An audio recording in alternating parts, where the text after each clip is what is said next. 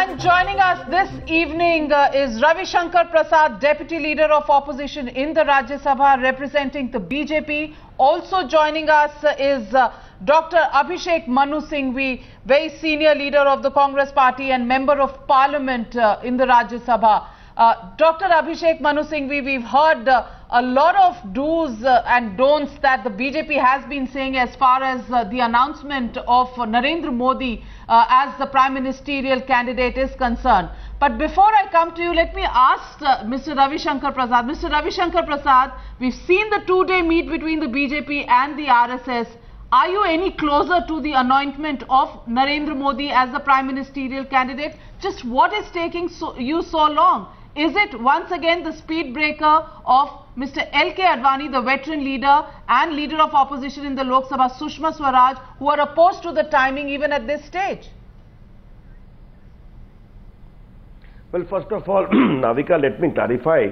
The two-day meeting you are talking about was of the mass affiliate organization, where the discussion was basically on internal security, on persecution of SC and ST, on the country's economic situation, the invasion from China and terrorism and whole range of other activities for which proper feedback was taken.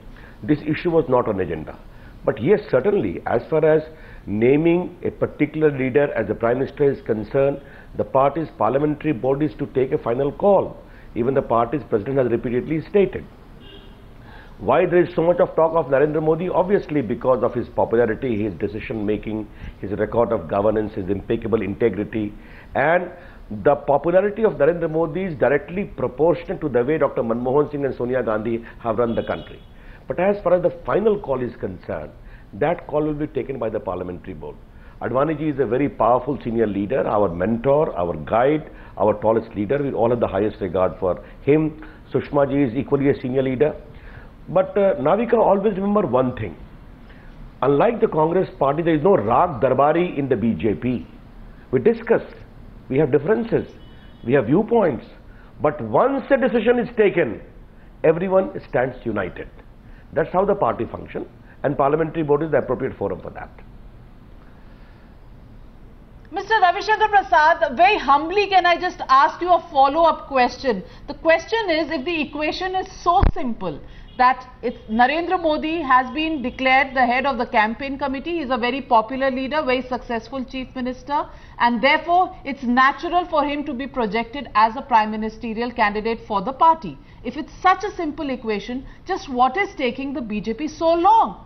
Isn't it the internal questions from veteran leader L.K. Advani? And at this stage, just like in the past after your Goa meeting, Mr. L.K. Advani had resigned from his post, you can't afford another such showdown with Mr. L.K. Advani. Is that the reason why you're taking so much time over the announcement? I think, Madam Navika Kumar, you are being a little hard on Advani ji. He has built the BJP. He has reared the whole range of second generation leaders, including Mr. Narendra Modi. All of us have been almost trained by him. We are proud of him. Surely, he being the senior leader, there will be discussion, there will be exchange of ideas, there will be views. His ideas are entitled to the highest of respect. But at least allow that process of consultation, the process of engagement, the process of consideration, and the final decision to be taken, for which the competent body is the parliamentary board. I repeat, we have no Rag Darbari here, where something is said about a prince and everyone has to follow. Therefore, being a democratic party, allow the decision making to be there, but let me repeat, once the decision is taken, everyone speaks in the same voice. But having said that, I must also reiterate that Mr. Modi is indeed very popular for the reasons which I have stated earlier. Dr. Abhishek Manu Singhvi, now that the Prime Minister himself has said that he is ready to work under Rahul Gandhi, and the fact that the BJP is veering towards making 2014 elections, the presidential form of elections, really making it a Rahul Gandhi versus Narendra Modi kind of elections, is the Congress now prepared to field Rahul Gandhi as the Prime Ministerial face? I know you've been asked that question several times, but this time it is coming on the back of the Prime Minister himself stating that he's ready to work under Rahul Gandhi. Now is the stage set for declaring Rahul Gandhi as the Prime Ministerial candidate? Navika, after your very long 2 questions and even longer answers, I hope you will give me at least 2 minutes. First of all, the Prime Minister has said nothing new. As the last answer to the last question on board the flight back from Petersburg, he said that I have already said this earlier. Rahul Gandhi would make a very good Prime Minister. He's an ideal choice and I would want him to be, and I'm not wanting to be again a Prime Minister. So that is not anything new. That's point 1. He said so earlier. Second, the Congress party, the Congress president decides. This has been the wish and the desire of many congressmen, many Congress workers. The Prime Minister said so earlier, but ultimately it's a decision which the party and the president will take, and we are not going to say anything till that decision is taken. Thirdly, when I hear the word Rag and Darbari again and again, I can only say that unlike the BJP, when we sing rags, we make it musical. We don't have jarring cacophonies leading to chaos. There is the only rag you hear from the BJP for the last 6 months, since the time Modi has entered into the fray, is the most dissonant, the non-harmonious, non-musical jarring tones. The jar occurs first of all within the BJP, where you have the sulkers, the eternal Prime Minister in waiters, the jostlers within the BJP. From there you go to the NDA, the larger circle, where there is open rebellion and dissatisfaction over Modi's name. So this is a very strange kind of a party which has converted the battle from a focus into the BJP as a supposedly responsible opposition party into Modi. And I think that is ultimately for the BJP to decide whether reducing the BJP to Modi is at all responsible politics by them. Thirdly, but Dr. Singhvi, what about BJP may repeatedly shout? Can I just finish? BJP may repeatedly shout from the rooftops, oh, it's a presidential, we are making a presidential. This election, no election before, no election after in India is going to be, just because you say it, a presidential form of election. In India, ultimately, people elect parties, they elect ideologies, they elect manifestos, they elect policies, they elect performance. They do not elect individuals. The party then elects its Prime Minister, and no amount of But Dr. Singhvi, I have a counter question there. Bush is going to change that by the BJP. So remember that, it's very important. And I am certainly not going to be accepting any of those premises which the BJP is speaking on this debate. But why did you, Dr. Singhvi, why did you choose this very same contest in 2009? You chose this very same contest, the presidential contest in 2009. I clearly remember in 2009 the Congress party declared the name of Dr. Manmohan Singh as the prime ministerial candidate, while on the other hand you had Mr. L.K. Advani. Why are you suddenly going back to your old position that the Congress believes in, you know, its own form of politics, where we would declare the name after the elections? Are you scared? Are you scared that Rahul versus Modi may just not be a contest which is very comfortable for the Congress party? Let me just jog your memories a little bit. Let me unequivocally tell you, the Congress has never, I repeat, never subscribed to the presidential form. We have never directly or indirectly suggested that any general election is a presidential form of election between individuals. The Congress has never wavered from its standard path that it is an election between parties. Yes, Mr. Advani, who was so desperate to be seen as never.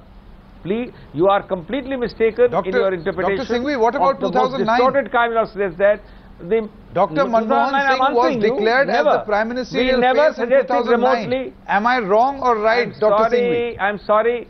An incumbent prime minister who was suggested there is no change today does not mean that we were making it into a presidential form of government at all.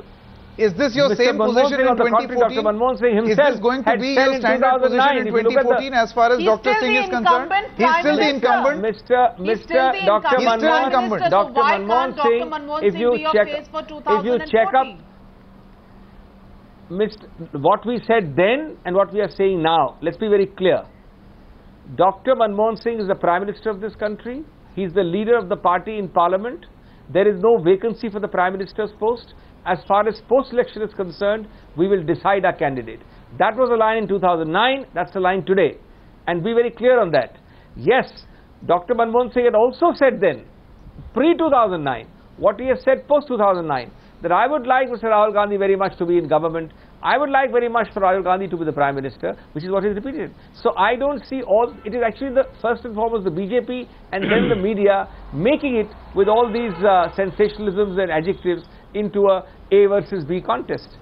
Not one statement have we made ever in 2009 or prior or thereafter to suggest what you are suggesting. Not once. Mr. Ravi Shankar Prasad, from Raj Darbari to Rag Darbari, we've had the rebuttal coming in from Dr. Abhishek Manu Singhvi. The question that I want to put to you is that a very senior leader of the BJP said that the de facto decision on Narendra Modi has been taken. It's just the de jure announcement that's left. Given that fact, is it now incumbent upon the BJP to take a position to overrule the veteran leader Mr. L.K. Advani and along with him some other senior leaders like Sushma Swaraj, because they are certainly not approving of the timing ahead of the 5-state assembly election for an announcement on Modi? Are you ready to overrule Mr. L.K. Advani and the other senior leaders? First of all, Navika, you are not being fair to either Advani ji or to Sushma Swaraj. Both are our tall leaders. Advani ji, as I said, is the mentor of the party, has brought the BJP here. In the parliamentary board formal meeting, all the call will be taken. Surely, earlier there too, consultations do take place, entitled to. Because the problem is, regardless of what the eloquence barb of Mr. Abhishek Manu Singhvi be there is not even a sargam in Congress party. There is only one rag. Howsoever Besura, it is Rag Darbari, because no one can afford to even sing other rag. And here is a pathetic situation that the Prime Minister of India after 9.5 years is forced to say repeatedly, I am willing to work under Rahul Gandhi. Navika, whom they name their leader is their call. But on your channel, let me raise certain issues. Mr. Rahul Gandhi is indeed a formidable leader of the UPA government, almost number 2 after Sonia Gandhi.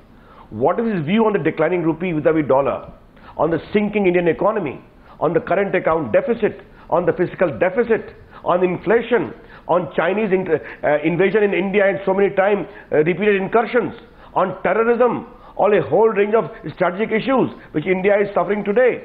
We have not heard a single word from